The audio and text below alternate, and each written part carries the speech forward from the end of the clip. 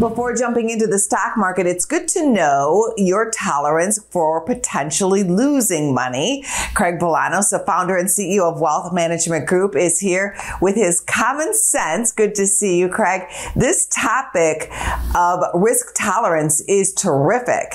Well, let's start with the definition, like you said. So I think the best definition is the one that comes from the SEC, the Securities and Exchange Commission. Risk tolerance is an investor's ability and willingness to lose some or all of an investment in exchange for greater potential returns. But in the real world, I think, risk tolerance is as much about how we feel as it is about the economics we need to achieve in our financial plan. And that's why risk tolerance is such a critical discussion, because it's not just a numbers thing, it's really a feeling and emotional thing. And when you're constructing a portfolio, people need to be able to sleep at night. And the very basis of that is this discussion around risk tolerance, as you framed it, Angela.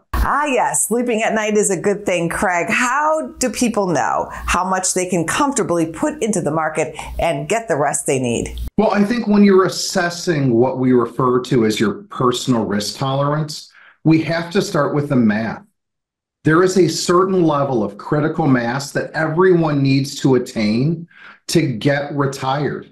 That's a savings and a budgeting question. If someone wants to be conservative with investing in the market, what would you suggest? Well, Angela, you didn't take my bait. I said risk tolerance versus risk budget. But if someone wants to be conservative, the first thing they need to do is make sure that their financial plan can allow them to achieve a lower subset of returns in exchange for having that lower volatility and not going through the pain that's occasionally measured through the investment process. And we stand in a great position today with interest rates and bonds for people to actually have decent returns in secured asset investing.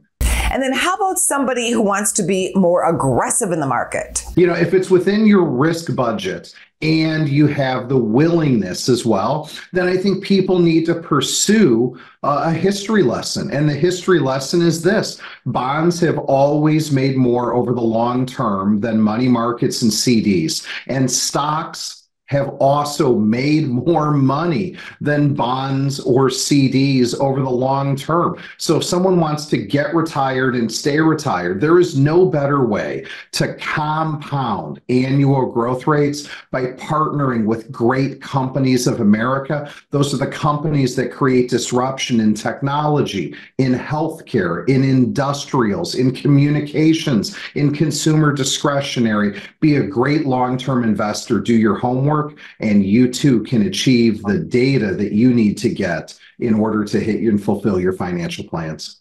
If you want to focus on this capacity, not just of risk tolerance, but risk budget, and understand more about the science and art of creating a portfolio that will allow you to sleep at night, I encourage you to connect with us on our website, investwithwmg.com. That's investwithwmg.com. Go to businessfirstam.com for where to see our show on TV.